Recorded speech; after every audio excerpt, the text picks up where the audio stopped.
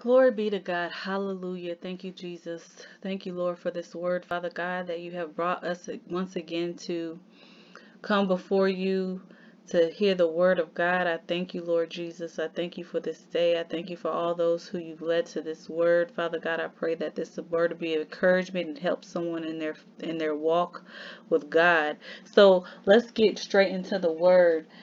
Today's word, as you can see by the title, is the evidence of faith. The evidence of faith. Come on now. That is so powerful. God is so good. It is going to be made evident. And the word, the Greek word for evident is delos. It signifies visible, clear to the mind. It is going to be made evident. But those by your faith, it will be made evident to those who don't believe the God who you serve. So let's go ahead and get into the word. We're going to start here at Galatians 3 verse 7. Galatians 3 verse 11. And it says, "Now it is evident that no one is justified before God by the law, for the righteous shall live by faith." You shall live by faith. Yes, walk by faith. Put your trust and hope and confidence in God. Let God give God complete control over your life. Walk by faith and not by sight. Hallelujah. I love how it says here in Habakkuk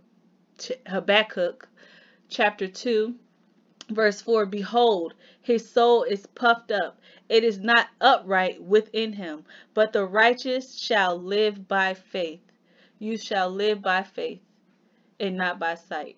Trust God. Put your trust and all your hope and all your faith in the Lord. Let's see here. Let's see more evidence of faith in 1 Corinthians chapter 15 verse 17. It says, "For God has put all things in subjection under his feet." But it says all things are put in subjection. It is plain that he is accepted who puts all things in subjection under him. Hallelujah. And I love here, and I also have my Bible open too, and I wanted to read this note to you guys. God is so good. You, whew, Jesus he overcame death. He has put it into subjection. Come on now, God is so good. Let me read this note to you. Where is it? I just was there. I'm sorry. Bear with me. Okay, 15. And it says here, it says, "When believers are finally resurrected from the dead, the destruction of death will be completed." It will be completed. So just hold in there. Jesus has already overcame the world. His enemies have now become his footstool. Your enemies will also become your footstool as well. You will overcome. Just hold in there and keep pressing forward. Continue to walk by faith. Continue to put your faith and your trust in the Lord, because he will guide you. He will get you through. He will not leave you nor forsake you. Hold on to him. Here, now let's go ahead to Matthew's chapter 26, verse 73. It says, "After a little while, the bystanders came up and said to Peter, 'Certainly you are one of them, for your accent betrays you.'" What did I say? It's going to be made evident. It's going to be undeniable. It's no denying it. By your faith, they're going to know that there is a God. By your faith, they're going to see the things that God is going to use you for. It's going to be made evident to them that it could have been nobody but God. Hallelujah. Glory be to God. So let's go over here to 1 Timothy. And we're going to read verse 7. And it says here, "For we brought nothing into the world, and we cannot take anything out of the world." We brought nothing into the world, and we cannot take anything out of the world.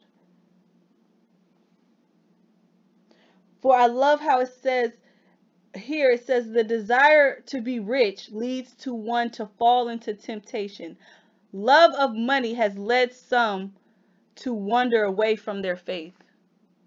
So whatever God is about to bless you with, whatever God is about to to to give you in your cup, do not let things of this world lead you astray.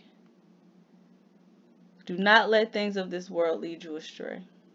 Whatever God is doing in your life, put your faith and put all your trust in God. Don't let people, material things of this world remove your sight off of the prize, which is our Heavenly Father. Keep your eyes on the prize. Keep your eyes on the Lord. Amen. So we're going to go over here to Hebrews chapter 11. And we're going to read verse 1. It says, now faith is the assurance of things hoped for, the conviction of things not seen. Assurance or confidence, hoped for. On hope. Conviction of things not seen. Faith is settled confidence that something in the future, something that God has promised, will actually happen, because God will make it happen. So put all your trust and put all your faith in the Lord. Put all your hope in the Lord. Whatever He has promised you, whatever He has told you, just continue like, Lord, I trust you, Father. I believe what you said that you was going to do, you're going to do it.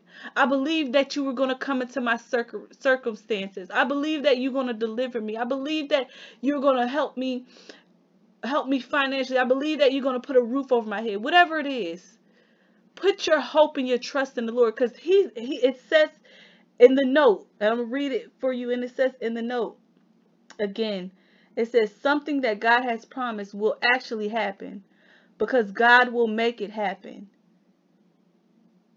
11:1. Now faith is assurance of things hoped for, the conviction of things not seen. It's the assurance. God is assuring you that He's going to do it. Just put your faith and your hope into Him. And the things that even it may not look like it, the circumstances may not look like it, but in God's eye, and we don't know what God is doing, but in God's eyes, He's like, yes, now I'm about to make a way. Just continue to hold on and to trust me. I'm going to make a way for you. So I pray that this word has encouraged someone, has helped someone. If this word has helped you, please share this word with someone else. Please like, comment, and subscribe. Encourage someone else. Whatever you can do, uplift someone else and pass this word along. So I pray that this word has helped you. I pray that God will protect over you and your family, and cover you guys and keep y'all safe and out of harm's way. Until next time, have a blessed day.